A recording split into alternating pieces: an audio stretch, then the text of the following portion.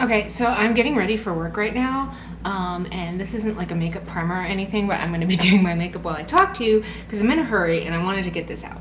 So, have you ever seen the movie The Lost Boys? And if you haven't, you don't really need to, but Corey Haim and somebody else, Jason Patrick, move with their mom, Diane Wiest, to Santa Clara, California, anyway, to live with their crazy grandpa. And they're freaked out because their grandpa doesn't have a TV. And then there are also vampires, but that's not the point of this. And then they see that he gets TV Guide, and they're like, "Oh, you have a TV?" And he's like, "No, you read TV Guide. You don't need a TV." And that's kind of the way I think. Like I read about TV and what's going to be on, and then I don't need to watch it because I read about it already. So this morning, I'm reading about what's going to be on TV in the fall, and there's a thing on Dancing with the Stars. And this actually came out a few days ago, so you've probably already heard about it, and I'm not telling you anything brand new that you don't know. But, hi kitten. Hi feral kitten. Ooh, pet, pet, pet. Anyway, so I'm reading through, and it's like, name I don't know, and Osmond, name I don't know, and then I'm like, these aren't really stars. This is nobody that I've even heard of. And granted, I'm kind of out of the loop on a lot of things. But, I've never heard of any of these people. And then I see that Tom DeLonge is going to be on Dancing with the Stars. And I was like, well, finally, somebody I know. He's the guitarist from Blink-182. And so I'm all excited.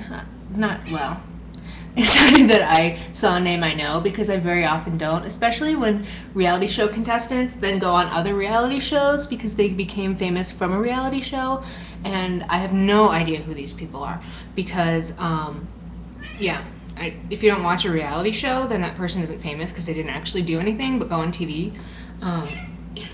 So I was all excited to see Tom DeLonge's name because he was actually somebody that I knew. And then I realized it was even better. I had read it wrong. It wasn't Tom DeLonge. It was Tom DeLay. And for those of you that aren't in the United States, Tom DeLay was the Republican majority leader during a lot of George Bush's reign in Congress. They called him the Hammer because he was really he made sure that every single Republican stuck to the Republican Party line. And if you didn't, he would fuck you up. Anyway, and then he got indicted by a grand jury for campaign finance fraud. So he couldn't be in Congress anymore. So I just kind of dismissed him from my brain because, it's not the George W. Bush reign anymore.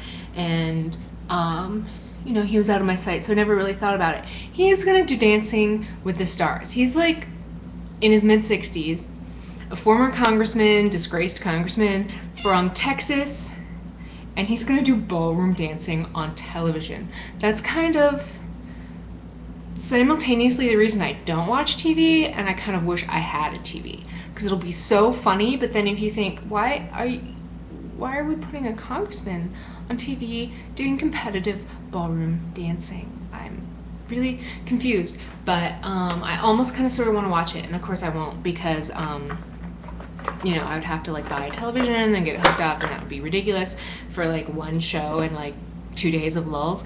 But I'm definitely going to watch the clips on YouTube because it's kind of hilarious. I think I would have liked it better had it been Tom DeLonge. He would have had a better chance of winning. But Tom DeLay, come on, that's fucking hilarious. Okay, that's about it. All right. Bye.